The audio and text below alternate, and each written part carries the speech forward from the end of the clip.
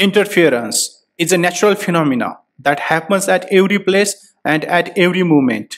Yet we don't see interference patterns everywhere. Interference is the phenomena in which two waves superpose to form the resultant wave of the lower, higher, or the same amplitude.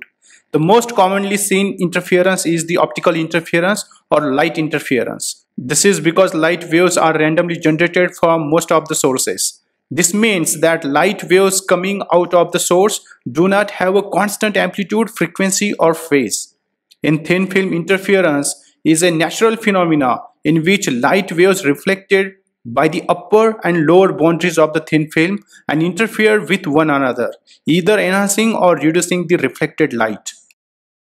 The most common example of interference of light is the soap bubble, which reflects void colors when illuminated by a light source. Thin film interference explains the multiple colors seen in the light reflected from soap bubbles and oil films on water. When the thickness of the film is an odd multiple of 1/4 wavelength of the light on it, the reflected waves from both surfaces interfere to cancel each other. Since the wave cannot be reflected, it is completely transmitted instead. When the thickness is a multiple of a half wavelength of the light, the two reflected waves reinforce each other, increasing the reflection and reducing the transmission. Thus, when white light, which consists of a range of wavelengths, is incident on the film, certain wavelengths, let's say colors, are intensified while others are attenuated. In these two pictures, first of all, a colorful interference pattern is observed when light is reflected from the top of the bottom or the boundaries of the thin film, which is oil film. In the second picture, the colors in the light reflected from the soap bubble is shown here. The interference in two traveling waves is shown in this figure number 2. The phenomena of interference between the waves is based on this idea, that is, when two or more waves traverse the same space, the net amplitude at each point is the sum of the amplitudes of the individual waves. Interference of left traveling, it is shown in green color, and the right traveling, which is shown in blue color, waves in one dimension, resulting in the final, that is red color wave. In some cases, such as in noise cancelling headphones, the summed variation has a smaller amplitude than the component variations. This is called destructive interference. In other cases, such as in line array, the summed variation will have a bigger amplitude than any of the components individually. This is called constructive interference. Now consider, for example, what happens when two identical stones are dropped into a still pool of water at different locations. Each stone generates a circular wave propagating towards from the point where the stone was dropped, which is shown in this diagram. When the two waves overlap, the net displacement at a particular point is the sum of the displacements of the individual waves. At some points, these will be in phase and will produce a maximum displacement. In other places, the waves will be in antiphase and there will be no net displacement at these points. Thus, part of the surface will be stationary. These are seen in the figure to right as a stationary blue-green lines radiating from the center. Now let's see the types of interference. The principle of superposition of waves states that when two or more waves of the same type are incident on the same point, the resultant amplitude at that point is equal to the vector sum of the amplitudes of the individual waves.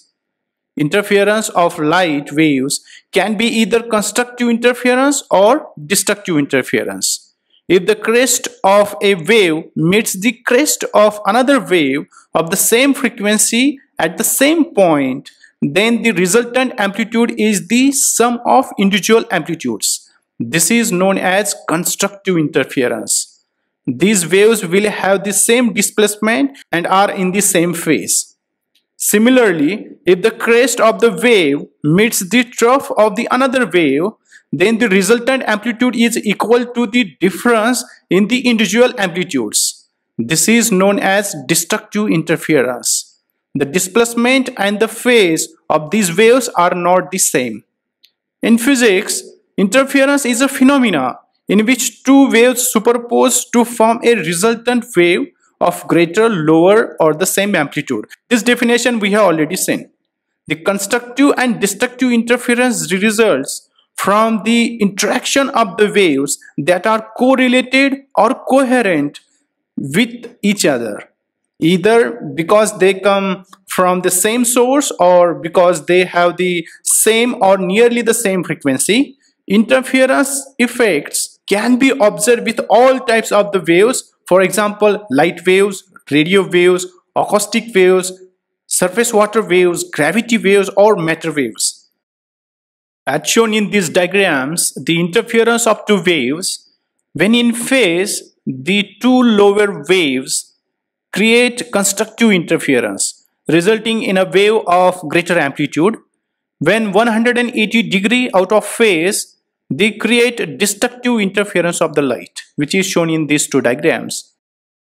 Now we understood that interference is a natural phenomena that happens at every place and at every moment in which light waves coming out of a source do not have a constant amplitude, frequency, or phase. Two sources are said to be coherent when the waves emitted from them have the same frequency and constant phase difference.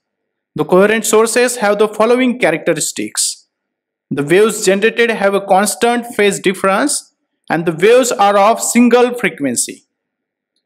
Coherent sources, for example, laser light is an example of coherent source of light. The light emitted by the laser light has the same frequency and phase. Sound waves are another example of coherent sources.